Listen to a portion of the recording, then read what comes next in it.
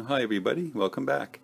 About the same time I was working on the Mr. Gasser and Batfink figures, I was also starting this Revell 1927 Model T touring kit.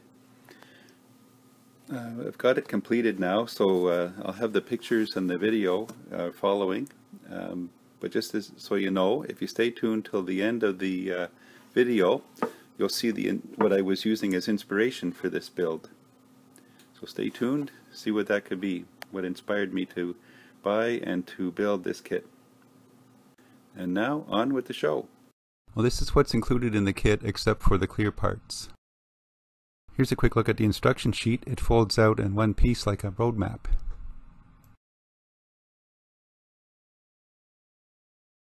The frame goes together in two pieces joining in the center, so I used magnets to line them up properly.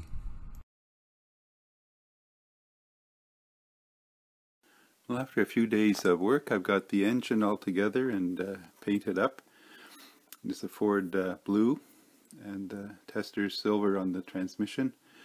Some craft paints on the other parts there. Got it all ready to go. A lot of work on the chassis. There's a lot of pieces go together. Chassis in two halves. They go together, attached in the middle here, and then a lot of suspension pieces. A lot of chrome. It's got the independent suspension on it, which I wasn't expecting. I would have actually preferred the original Model T chassis. I just found out recently on YouTube that there's an AMT kit of the 27 Ford Touring that has the original chassis with the original suspension and the four-cylinder engine, which I probably would have preferred, but this is the one I found first, and so I'm putting it together. It's pretty finicky, little chrome, lot of chrome pieces go together here. It's got the steering. I think the steering is going to be posable. So that's coming along. I've got the wheels and tires glued together. I haven't covered up the chrome at all. I just decided, originally I was going to paint everything black, but I figured I'd just leave it the way it is for now and do it box stock. Got the little spinners on the rims there. I've got the exhaust pipes painted black and then gunmetal, and just dabbed on some rust colors to weather it a little bit. The seats I just painted them pink because I did the interior tub in the sort of a pink primer, and the body, and then I'll paint those with the leather paint. Over here in the paint booth, I've got, you can see, I've got the body panels and it's just mocked up for now. The interior tub and the body and the fenders, they're not glued together yet. I just painted them with, basically it's Vallejo light gray primer mixed with a bit of red to give it a pink tint. And then I'll be painting it with the red Aztec red, opaque red through the airbrush. So it's coming along quickly, and hope to get it start assembly soon. Stay tuned.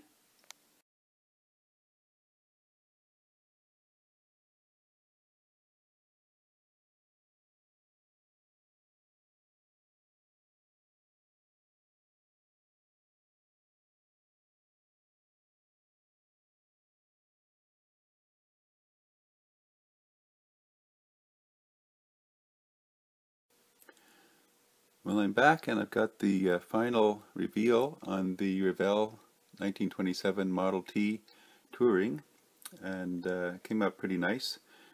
Went together pretty quickly. Actually, it fit a lot of everything fit well. There was a lot of little fiddly parts, though. A lot of chrome parts, which I decided not to paint.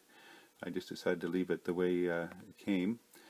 I painted the body with the Aztec opaque red, and the seats with Testors leather. Came out nice. I just painted a gray primer on the floor, and underneath a black craft paint frame, and painted the engine Ford blue and silver on the transmission. The rest are all chrome parts there, as you can see. I used a red Sharpie marker for the lights and for the springs on the coilovers. So that came out okay. Just use a black paint on the dials with a white pencil to do the lettering.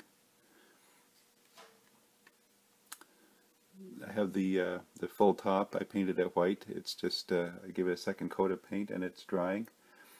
I had some old Model T kits I went through in my parts bin, and I found the a convertible top for the I'm going to put on there.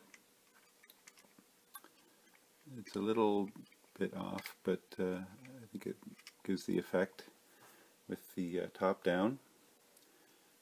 When the hood comes off, to see the detailed engine. The fit is very good on all these parts.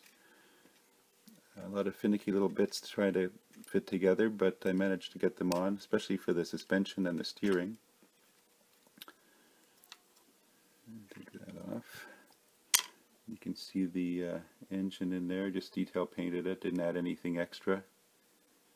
This one piece for the steering column here, as I was cleaning it up, the end broke off where it would attach to the steering linkage down below, so I just painted it and left the end part off. You can't really see it anyway, and I think it would have been a nightmare trying to get in there and attach it to the steering linkage on the bottom of the chrome piece on the bottom there.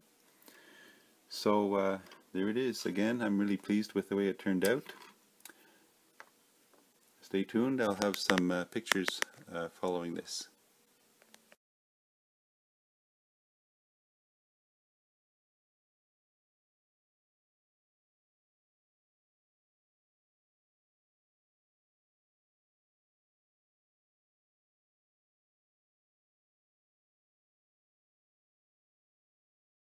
So as promised, here are the pictures that inspired me to do this build.